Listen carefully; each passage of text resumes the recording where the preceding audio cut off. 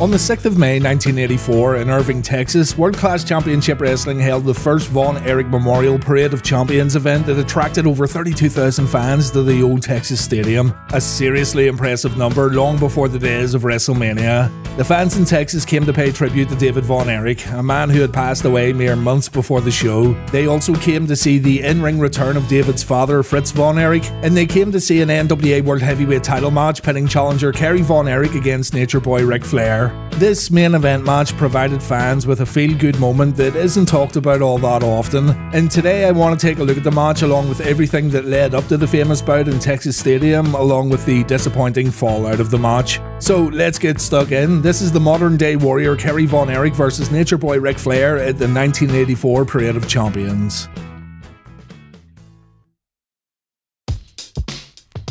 I've mentioned this before, but out of all the territories that existed before the WWF machine came along, World Class Championship Wrestling is probably my favourite. Owned by Fritz Von Erich, World Class had an excellent balance of in-ring action, storylines, good promos, and good wrestlers. I sometimes find that some old territories could excel in one trait but seriously struggle in another, and some territories can contain nothing but match after match, which in turn doesn't make for a great viewing experience, especially today when fans are conditioned to expect more interaction through interviews, promos, and storylines. Fans who filled the Dallas Sportatorium were loyal and very lively. Male, female, the young and old, you'd see all sorts of fans in that historic building having the time of their lives watching their favourite superstars, and it made for a much more pleasant viewing experience. The crowd reactions were infectious. The company also benefited from a more modern and up-to-date take on the presentation of wrestling shows. Long before Vince McMahon became the leader in show production, World Class invested in modern TV with music videos being displayed during shows, cleaner on-screen graphics in comparison to other shows on TV at the time, and well-produced vignettes to further storylines and introduce new characters. In a way, World Class provided a blueprint that other companies would greatly expand upon, but the point I'm trying to make is a fan of today's wrestling can go back and watch World Class shows quite comfortably because they've got a good pace and enough content away from the ring to keep things interesting.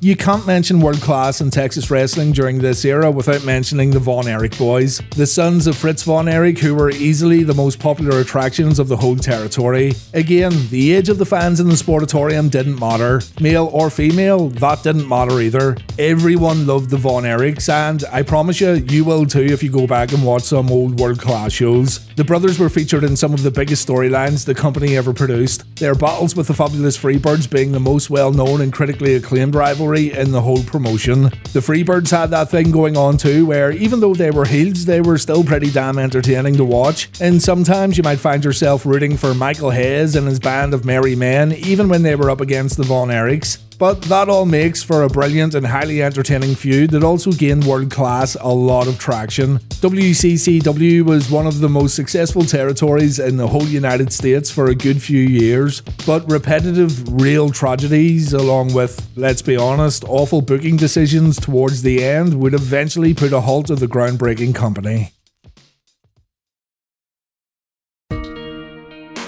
David Von Erich was seen as the big breakout star of the whole Von Erich family. Not only was he good in the ring and a good promo, but it's been said that he had a deep understanding of pro wrestling along with a lot of respect for the National Wrestling Alliance and the world title. In the WWE produced World Class documentary, a few guys interviewed said that David could have ran the territory himself if anything were to ever happen to Fritz, and it's also been widely reported and more or less confirmed that David was going to win the NWA World Heavyweight Championship from Ric Flair in early 1984. Fritz Von Erich, the family patriarch, looked at the championship as a holy grail despite never winning the championship himself. In Fritz's eyes, the title proves that you're the absolute best in the world, and Fritz wanted not only one of his sons to win the championship, but he also wanted a champion that hailed from World Class. Having the NWA championship in the Dallas territory meant a lot to Fritz, so you can imagine how big of a deal it was when the championship committee reportedly voted for David Von Erich to win the belt in 1984. To build up towards the match, Ric Flair made disparaging comments about Mike Von Erich, saying that Mike wasn't good in the ring and not worthy of stepping up to the Nature Boy. So David made a challenge to Rick, a 10-minute challenge match. If Flair could beat Mike within 10 minutes, then David would back off and never ask for another shot at the NWA Championship. But if Flair was unable to beat Mike in those 10 minutes, then David would be able to name the time, place and stipulations for a Ric Flair vs David Von Erich NWA title match. On January 30th, 1984, at WCCW Wrestling Star Wars, Flair had the match with Mike and the Nature Boy couldn't get the job done. So that meant David was in line for a shot at the NWA Championship. Before the match could take place though, David took himself off to Japan for a tour with All Japan Pro Wrestling where he tragically passed away. The Von Erichs claimed it was caused by ruptured intestines or a stomach rupture that made him regurgitate and choke. The cause of death was officially recorded as ruptured intestines, though Ric Flair and others alluded to a painkiller overdose. The idea being here that the Von Erichs were possibly covering up the real cause of death due to Fritz wanting to maintain a squeaky clean image for his boys. But whatever the case, the Yellow Rose of Texas had passed away, leaving fans of World Class in a state of disbelief and creating one of the biggest what-ifs in pro wrestling history. To celebrate the life of David Von Erich and to pay tribute to his memory, Fritz booked the Texas Stadium for a special memorial show for David. The Parade of Champions name wasn't new. Parade of Champions events had been held as far back as the early 60s, with Southwest Sports promoting such events, and even in 1972, Fritz challenged Dory Funk Jr. for the NWA title in what turned out to be a 60-minute Broadway. But in 1984, the Parade of Champions came back as the first Von Erich Memorial Parade of Champions. It was a ballsy move to book the Texas Stadium, home of the Dallas Cowboys at the time. World Class was wide hot, but a stadium show at this size raised a lot of eyebrows. But, and I know this might sound bad, but Fritz was banking on fans filling up the arena due to their desire to mourn and celebrate David. Michael Hayes even said that a lot of the boys didn't care much about this show or what happened in the main event. They just missed David and they were still trying to come to terms with David being gone. But Fritz went ahead and booked the venue while also having a discussion with the NWA Championship Committee, because Fritz felt that a surviving brother should still win the NWA Championship from Ric Flair. Details are sketchy here, but some reports state that Fritz didn't ask the committee, he pleaded to them to allow another Von Erich to win the belt. And seeing as the NWA had a good relationship with World Class, they decided to give it the green light, and Flair would indeed drop the belt to a Von Erich at David's memorial show. Kerry Von Erich was selected as the new champion. Many would say that Kevin was the better, more polished in-ring wrestler, but Kerry had a better look, he had a better body, he was very, very popular with female fans of World Class, and he would look harder to beat as he travelled to other territories and other countries to defend the belt. Ticket sales went up when the main event was announced, and again, according to Michael Hayes, when Fritz announced he was coming out of retirement for the event, ticket sales had another big boost. Fritz was going to team up with Mike and Kevin to take on the Freebirds, while the Modern Day Warrior was booked to defeat Ric Flair in a monumental matchup and probably the most important matchup in World Class history. 32,000 fans bought tickets for the show. It was already a big success before the first matches even took place.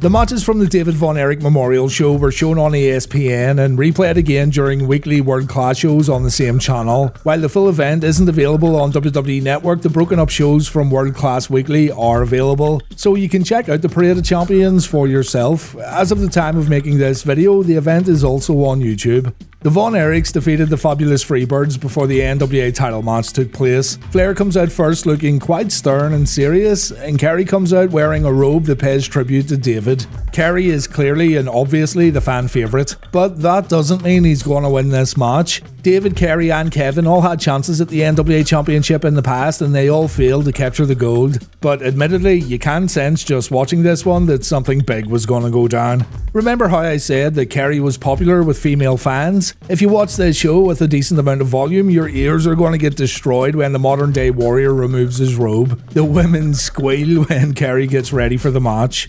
The champ takes his time at the opening bell, strutting around the ring and building a little anticipation. Kerry overpowers the Nature Boy and the referee orders a break at the ropes. Flair then takes Kerry down, but Von Erich gets to his feet in good time. Kerry takes a little time to pose as the audience chant for the challenger, and it can't be overstated how much this crowd was behind Kerry Von Erich during this memorial show. Rick again takes Kerry down and he tries to lock in some sort of hold to keep the challenger on the mat, but Kerry wrestles his way out of it and Rick realizes that this isn't going to be easy. The fans at ringside are beginning to get under Rick's skin and this just gives Kerry more confidence. The two lock up again, Kerry gets thrown into the ropes but he drops Flair with a shoulder block followed by 2 drop kicks. The Nature Boy backs up into the corner and now Von Erich knows that he's in with a chance.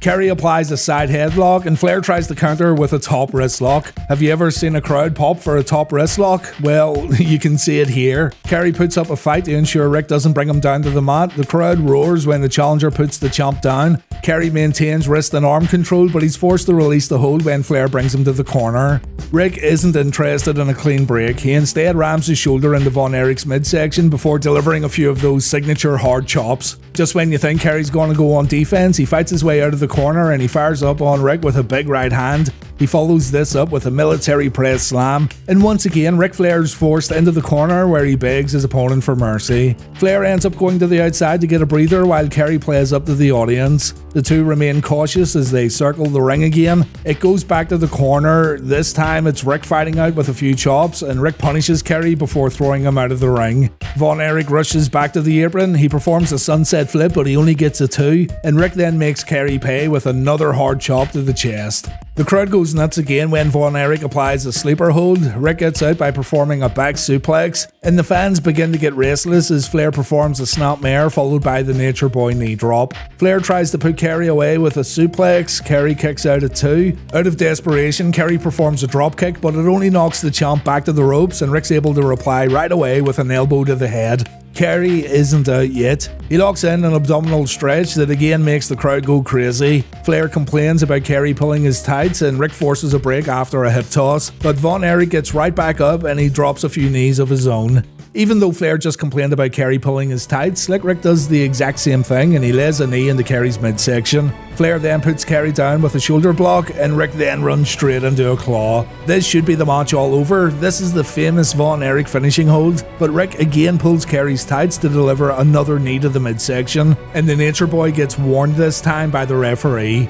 Rick goes to the top rope. You know what happens next? He crashes to the mat hard and now Kerry's going to make Rick pay for fighting dirty. Rick gets punished in the corner before getting sent to the opposite turnbuckles for the upside down bump. He begs Kerry for a little compassion, but he gets another break when, for the 3rd time, he grabs Kerry's tights for a knee strike. Kerry goes down. Flair tries to lock in the figure 4 twice, and twice Von Erich's able to kick the Nature Boy away. The match then comes to an end when Kerry goes down after a shoulder block. He gets back up, he blocks a hip toss, and it's a mere backslide that puts Rick's shoulders to the mat for the 1, 2, 3. Von Erich just won the NWA Heavyweight Championship.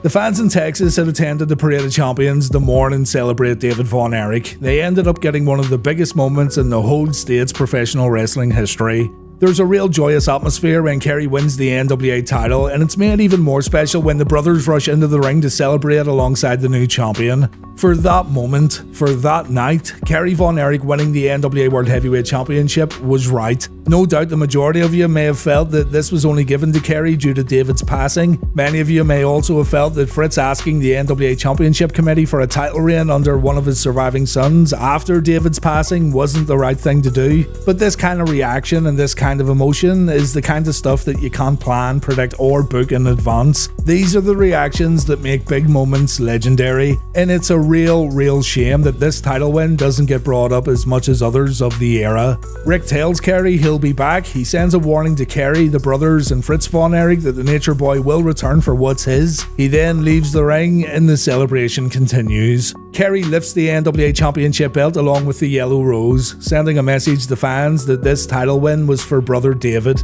He then gets a Texas flag and he uses it to wrap the championship belt up, and he then goes into the audience to celebrate with his parents. The crowd mob Kerry as he makes his way back through the tunnel, and that's how it all went down. The Von Erich celebrated backstage with the NWA Championship. No doubt there was a big party that night, and the family, along with the fans of World Class, could now look forward to bigger and better things now that one of their own was the World Heavyweight Champion. Jerry Lawler went on record to say he really thought this would be the dawning of a new era for the NWA. This could be something big, seeing as Kerry had the ability to bring in a ton of new young fans and attract new people to wrestling shows who maybe wouldn't have attended before. But the reign turned out to be one of the most disappointing reigns in the whole history of the NWA.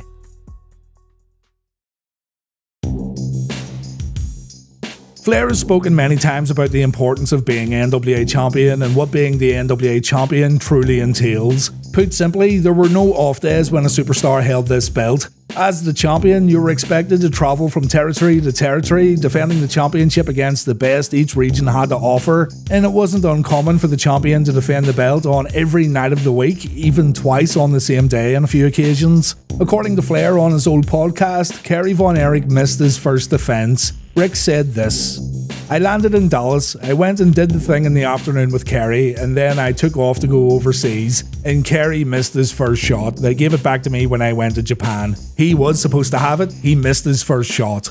I don't know where it was, and I don't know why he missed it. If there's any truth to the history, there are obvious reasons why he may have missed it, but once again, the greatest kid in the world, but we all have our demons. I was going over there to wrestle Harley Race. We were getting paid a lot of money to wrestle in Singapore and then in Hong Kong. We flew back into Tokyo and they called me and said, 'You're going to take the belt off Kerry,' and we're flying him over there now. That's how it happened." Take Flair's words with a grain of salt here, because Kerry actually did defend the NWA Championship before dropping it back to Flair 18 days later. He defended the belt against Terry Gordy and Rick himself in Texas, and he then went to Championship Wrestling from Florida to defend the title against the likes of Mike Rotundo and superstar Billy Graham. He also had a defense in All Japan against Jumbo Tsuruta, but then Flair joined in that All Japan tour and Flair won the title back in a 2 out of 3 falls encounter. All reports state that Kerry was unreliable, and others have stated that he missed dates too, but what Flair said about him missing his first shot wasn't true. Kerry did travel to another state for title defenses, and he even travelled to another country. To add more confusion to the story, Gary Hart wrote in his book that the reign was always going to be 18 days, and Fritz agreed to it being 18 days too. Gary said to Fritz that he shouldn't agree to such a short title reign because it would hurt Kerry in the long run, but Fritz was apparently under the impression that Kerry would win the belt again down the road. Plus, he wanted a title change for his memorial show, so he went ahead with it. If we look back at Kerry's schedule after winning the title, it sure looks pretty packed. He even wrestled twice in one day during his time in Florida, so I kinda struggle to see where any other dates could fit in. Basically, we just don't know what happened. Kerry did have his personal problems for sure, and others have talked about his reliability not being what it needed to be in order to hold a belt as important as the NWA Championship. We don't know if he missed a date, but we can definitely debunk Flair's claims about Kerry missing his first shot. We can see that Kerry's schedule was jam-packed after he won the title, and we also have Gary Hart stating that the plan was always for Kerry to only hold the belt for 18 days. Whatever the case, the reign was short, but Kerry managed to leave a literal lasting mark on the NWA Championship belt when he carved his own initials into the front plate of the championship. While the reign was short-lived, and while no one will call Kerry Von Erich one of the greatest NWA champions of all time, the Parade of Champions main event is a match that everyone should check out, if just for the celebration at the end. There's plenty going on before and after the match that kinda sullies the big moment. There's a lot to be said about the integrity of the booking and the run that followed, but it's still must-see viewing in my opinion. It's easy to get caught up in all the other stuff that surrounds big moments like this, and there aren't many people out there who can talk about the Von Erichs without bringing up the tragedies. I'm guilty of the same thing. But if you want to switch all that off and see a great moment in the history of the NWA, even if it was just a moment and nothing more, then the Flair vs Kerry Von Erich match comes recommended. Thanks for watching guys, and take care.